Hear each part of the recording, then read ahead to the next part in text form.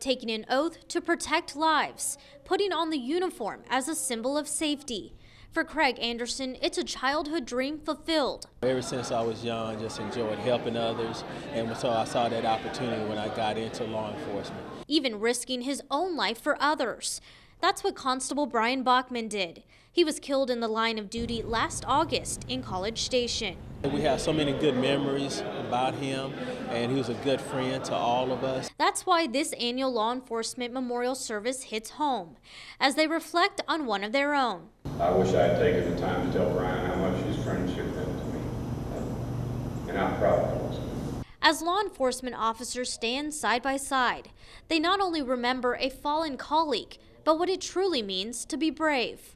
We won't forget Brian, and yet we can't forget that there are countless other officers that heed the call of service every day. Officers who put themselves at risk and in harm's way around the clock. This courageousness inspiring young minds to follow in those footsteps. The reason why I want to be in law enforcement is because I've seen bad things and no one's stopping it, and I want to stop all the bad stuff going around. And though every day brings a new challenge. Some people say it's scary, but I don't see it that way. I see it as something I enjoy, putting a uniform on each day, going to work, and being able to help somebody. Monica Castro, KAGS HD News.